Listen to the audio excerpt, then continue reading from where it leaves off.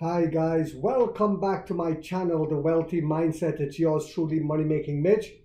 And as usual guys, this is not financial advice. Please do your own due diligence and research. What do I have for you guys again today? Well, the delivery numbers came out, so I had to rush and do a quick short video for you guys. This is not going to be a long video, but by no means will it be lackluster. So what happened? Let's start with this.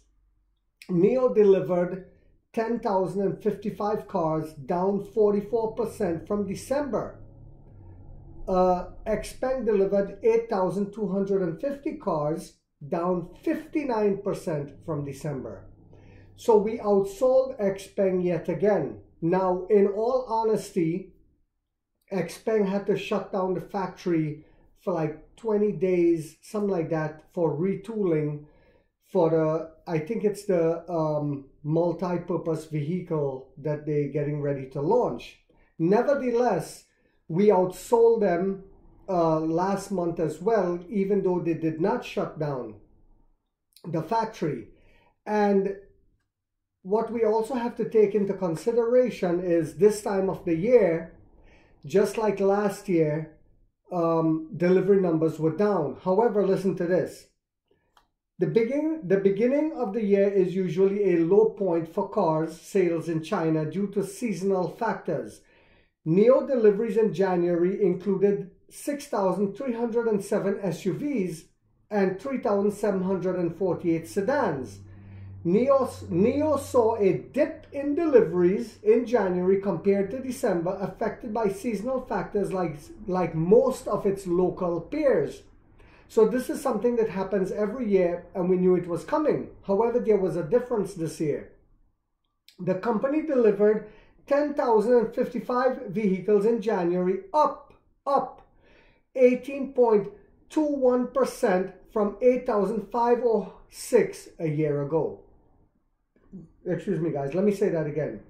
The company delivered 10,055 vehicles in January, up 18.21% from 8,506 a year ago. So the deliveries included 6,307 SUVs and 3,748 sedans. NIO said without mentioning delivery figures for specific models. So we all know the company unveiled its executive flagship sedan, the ET9, on NIO Day 2023 and began pre-sales with delivery set to begin in first quarter of 2025. We all know that this was coming, that the delivery numbers will be down, but no one expected us to keep outselling XPeng except us. We expected that. And why did we expect that, guys? We expected that because, like we talked about it in one of my previous videos, when King William Lee drove that ET7, that super beautiful luxury car that we have, showcasing the safest battery in the world that we invented, the semi-solid state battery, going over 1,000 kilometers, and it was showcased on Tencent Weibo, that's their version of Facebook, and WeChat, all over social media. Tencent News carried it. We knew that it was going to bring recognition. And then on NIO Day, when we showcased the ET9, that made the West marvel at it and look at it with awe, but pretended they just talked about it. Oh yeah, you know, NIO showcased their ET9 model and blah blah, and they moved on to another subject. This is how they play the game in the West. But in China, people were seeing this and was like, wow, amazed by it, shocked by it. We knew that our delivery numbers will start picking up. And I've said this before and I'll say it again. When we release that sub-brand, because remember right now, it takes about 2 XPeng sales to equal 1 NIO because of the price point. We're high end. and yet we're outselling them. So what do you guys think will happen when we release, I keep saying it's release the sub-brand this year, possibly in the first half, possibly right after the Chinese holidays. We don't know what's up King William Lee's sleeves. What do you guys think will happen when we continue to build out the battery swap stations this year? We see how many, and I'm going to leave the link again in the comment section for you guys. We see how many people are using these battery swap stations and how much revenue we're going to get from them. But it's more than just revenue. The people are not seeing the big picture. And I'll say it again. A lot of people in China live in apartments in the cities, and they don't have access to charging.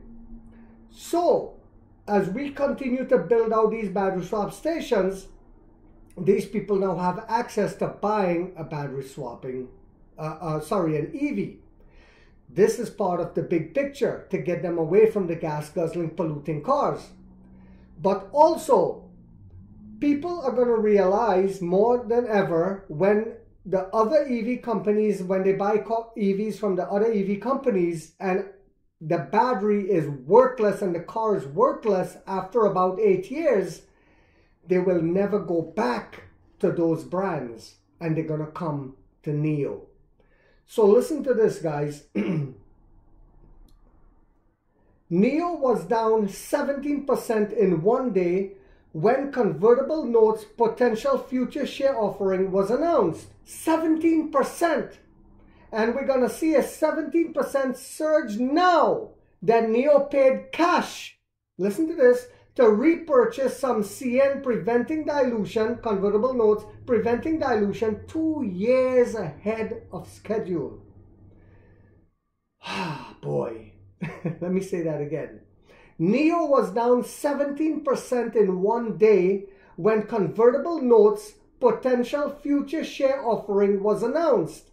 And we're going to see a 17% surge now that NIO paid cash to repurchase some convertible notes preventing dilution 2 years ahead of schedule.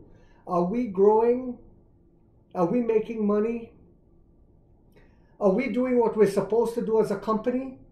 Or are we just focusing on the share price? Not me, not me, not my subscribers. We're focusing on what the company is doing. This was on Globe Newswire, and I have to thank my subscriber Moses for this. This was on Globe Newswire. NIO Incorporated announced completion of the repurchase right offer of its 0% convertible senior notes due 2026. In 2026, these notes were due, guys. See, he went on to say the shorts always use FUD and dilution, bankruptcy, delisting, etc., etc. Remember that? They use war. Oh, China might attack Taiwan soon. So often when they have nothing to talk about, that's what they say. To control the market and make people sell their shares.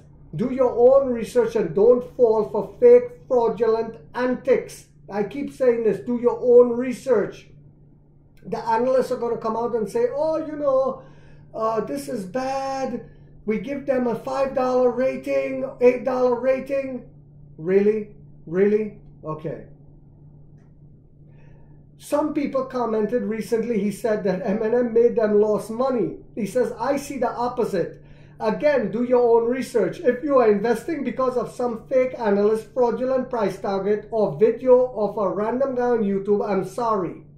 Take your money to the store, or better still to the club, and enjoy yourself instead. So, he's absolutely right. I'm here to just give you guys the news that's coming out, and I'm telling you what I'm doing. However, I keep saying that I'm going to keep buying. In fact, today I'm going to buy 10 more shares when the market opens. Because when the negative Nancy's, the trolls, the shorts come out to panic us, fear us, the anti-Chinese rhetoric, the racist animals, I buy more. They give me more conviction. What are they doing for you? And I'm not selling it, I'm holding it from the shorts. I started this movement and I'm going to keep it going. So I hope you guys found this video to be informational, but also inspirational. If it did that for you guys, like I've always said, don't forget to hit that thumbs up, guys. This way YouTube will continue to populate it and bring more awareness to Neo, but also the channel. If you haven't yet subscribed, you might want to think about doing so, because in this channel we have that warrior mindset where we get rich or we die trying, guys.